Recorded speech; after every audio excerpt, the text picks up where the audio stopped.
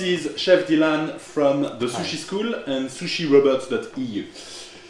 We've been helping businesses set up in the sushi trade for the last 12 years, and for that we've used a lot of different types of machines.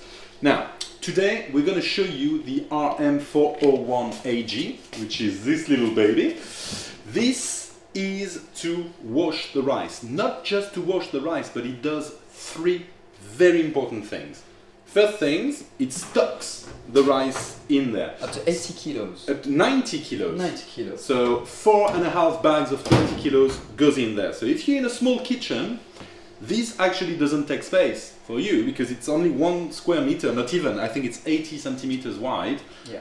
And you stock 90 kilos of rice in a controlled environment with the humidity. So this is really good. Secondly, it washes the rice for you.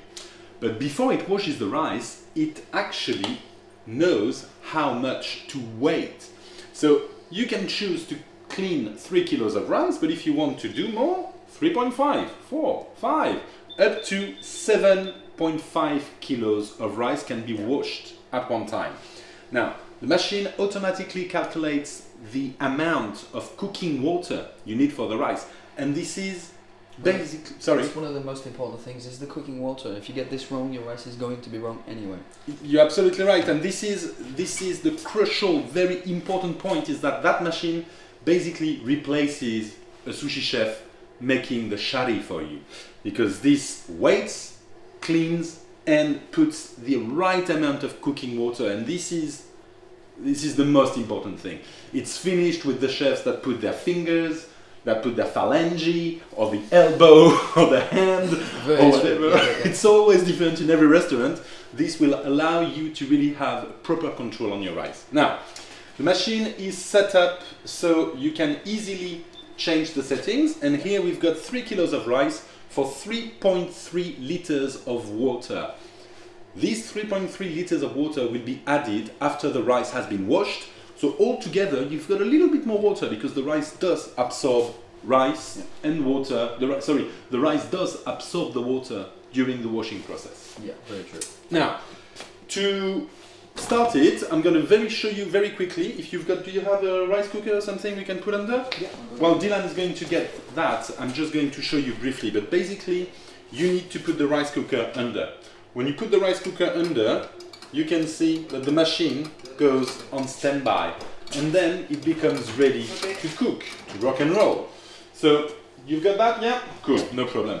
So we're going to show you, and we're going to launch it, and we're going to wash 3 kilos of rice. Arigato gozaimasu! So this rice cooker, put it straight under, and I'm going to press the start button, and then you won't hear me, because for about 10 or 30 seconds it will actually take all the rice, and it's a little bit noisy, but it's short. Ready, steady, go. The rice is hoovered, actually.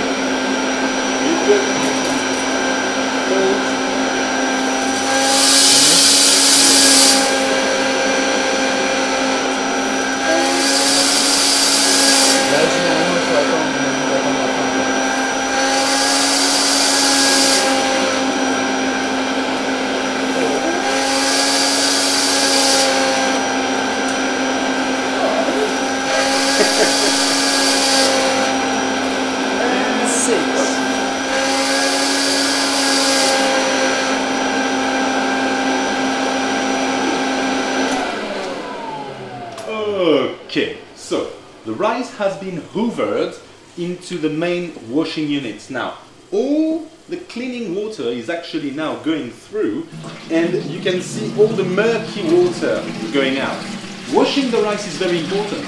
When you train as a sushi chef, it takes 7 years to train. The first 3 years, you clean the kitchen and you wash the rice with always cold water.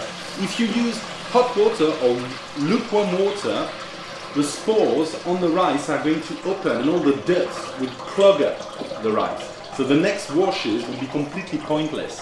So this is what that machine does. The first wash is very quick, second wash, third wash, and basically if you had to do it by hand, you would need to wash the rice at least 10 times to get the same result. And it would break so much more. Yeah, it would actually break the rice because when you are turning it with your hand, the grains of rice are going onto each other and sometimes they split open. If they split open, the starch releases and then you end up with basically a puree type of rice, very stodgy rice.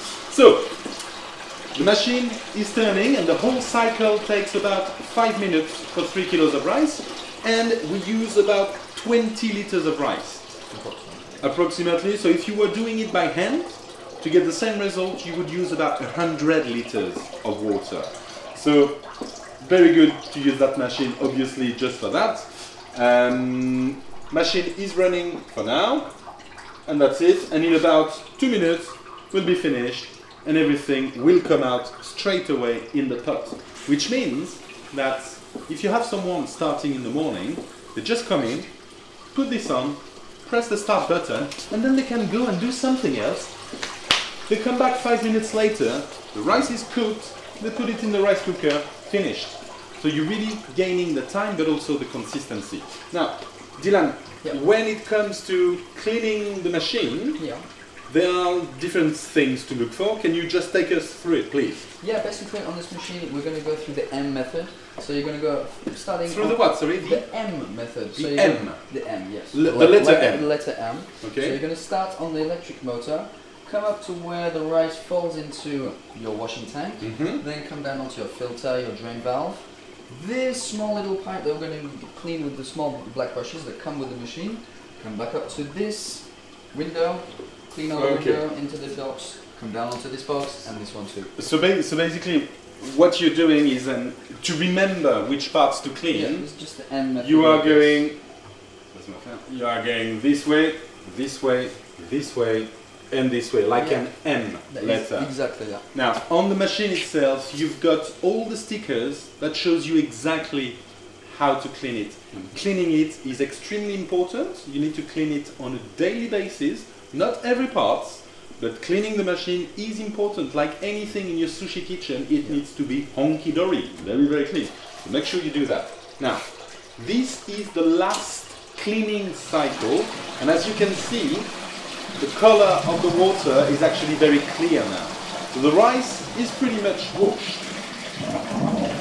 Everything goes out, and in a minute, you can see the bar inside. It's not turning anymore because the rice is washed. And in a minute, the water, the cooking water, will start to be added before everything is actually spread into the rice cooker. So in a minute, you'll see the rice coming down. Now, for the cleaning, you've installed about 200 or 300 of these. Yeah, 200 or 300 in Europe. Yeah. In Europe, in the last year alone. So you know the machine inside out. Of course. How long does it take to actually clean it? Now, to begin with, I always said that you've got to take at least 20 minutes to make sure this is clean, because this is going to be a really useful tool in your kitchen. Once you get to know the machine, you're going to take about 15 minutes, never less than 15 minutes, just to make sure that everything in this machine is really, really clean. That's right. So you save time, obviously, on the rice washing and so on, but never forget to include in your prepping time the cleaning time as well for the machine. It's like a car, you know, you need to service it. It's like everything. If you want to keep it for a long time, that's no problem. Now, this has been on the market for about 20 years. It's everywhere, obviously in Japan, but also in America, and now in Europe. There you go. How nice is that? So it's pretty cool. Yeah. So the whole rice and cooking water is in there, and we're going to show you the color of the water, because this is Italian rice.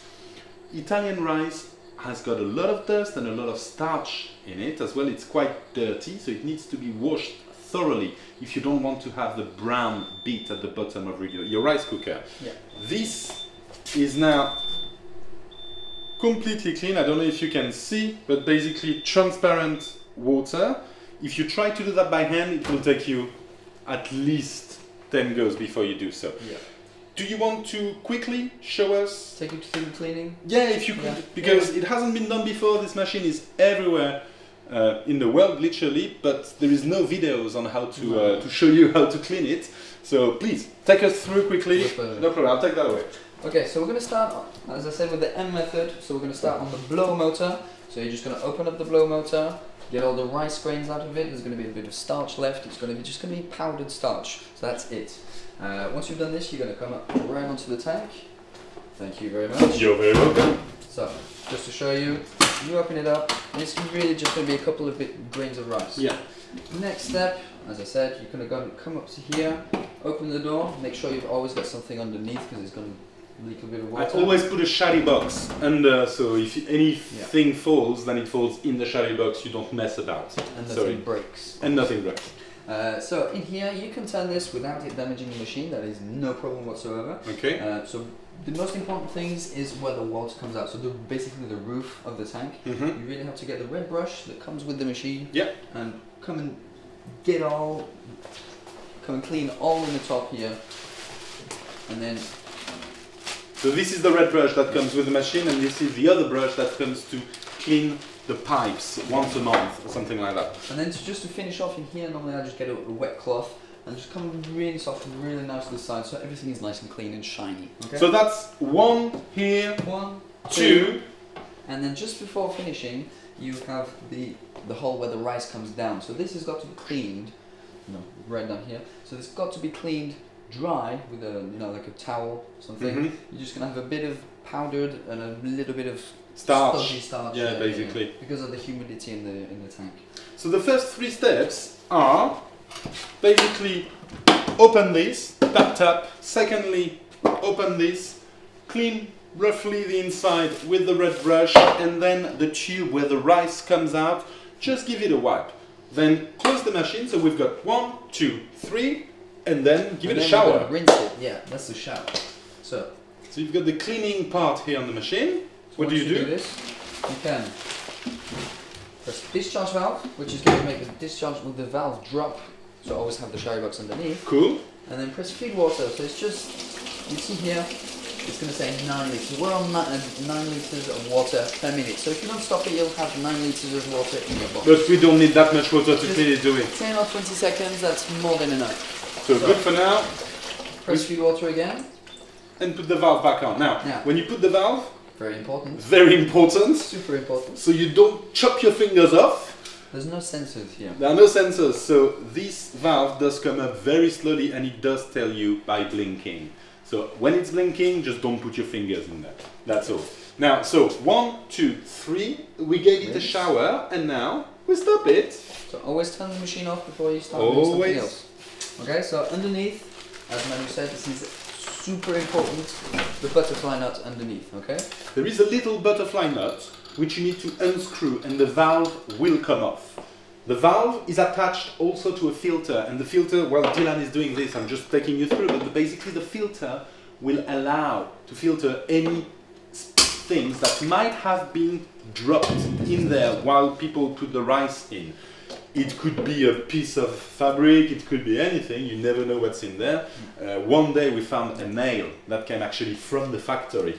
So that actually stops anything from coming in. Yeah. Sorry, go ahead. So as I showed you, you have the valve filter. And before putting it all back together, this part of the filter comes and actually sits in a small ledge, I would say. Yeah. You really have to get in and clean, not only with a chopstick and a tissue like this. Do it like that. Just give it a good wipe to get rid of any potential starch that might have been in there. Yeah. Just take it off, and then before putting everything back together, you have the small pipe that goes from the tank to the lower drain box.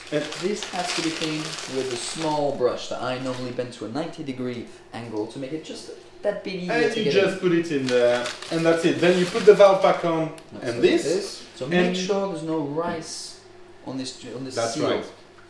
So if you do that, it takes, you said 15 minutes, it doesn't take me 15 minutes to clean it. I clean it in 5 minutes. Yes. But at the beginning it takes you 15 minutes, but after it takes you really 5 minutes. So that's 1, 2, 3, then 4, and then the last thing you do is clean those 2 boxes. And by cleaning those 2 boxes, you can see that there is starch on it. And this is the rice starch. So you just put it in the water and clean it. And with that's the red it. brush as well. Dry it, put it back on, bish bash bosh, job done. There you go. Now, anything else that we need to mention? This is really the everyday cleaning. It has to be done once a day. You don't have to do it twice a day. So just wait until the end of the day, the earliest possible, obviously. And if you're using Italian rice, it's a little bit more starchy. Once a month, it's important also to clean these pipes here. So thank you very much. Just that pipe here, you've got the big brush, just put it under running water, bish bash bosh, job done. Okay? Cool? Did you do the black pipe? Which black pipe? I'll show you. Ah, show me the black pipe. So, between the two, the lower drain box and the higher drain box, you have a black flexible pipe. So, as you see, there will be the clips, same clips on all the pipes. So you just have to press on the clip, just squeeze it off, and then hold what you take comes off quite easily. Now, the most important part of the machine again is these clips. You make when you put them back, you always put them pointing downwards. The only reason is, if you can explain on this side. Well, you always put it as it was, but there is a sticker on the machine. Basically, the clips always are always downwards. That's all. Now, if you have any questions or anything on this machine, we can take you through it, no problem. Yeah. Come in the office. We're in London. We're in Paris, in La Rochelle. Come and see it and try it for yourself. Okay. That's it. Well, we hope we answered any questions regarding that machine. You've got also two other models from the same manufacturers, which are much smaller and tabletop, but they don't do these three functionalities, which are stocking the rice, weighting the rice, washing the rice, and also putting the right amount of cooking water. Good? Yeah. Cool. See you soon, and happy sushi making. Happy rice cleaning.